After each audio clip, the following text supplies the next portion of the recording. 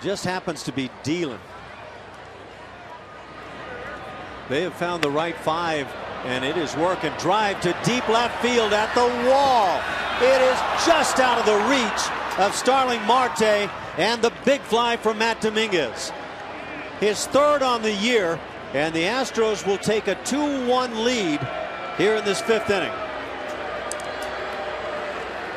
Not a boy Domingo, as his Astro teammates call him, driving one into the deepest part of this ballpark. But the way that wall comes back, it makes it interesting for that left fielder. Can run over there and make that play, but you can see he brought his hands in nicely on that sinker in. And Starling Marte, being his home ballpark, realized he's got a chance to jump up into the stands and make a play, a la Brian Giles did.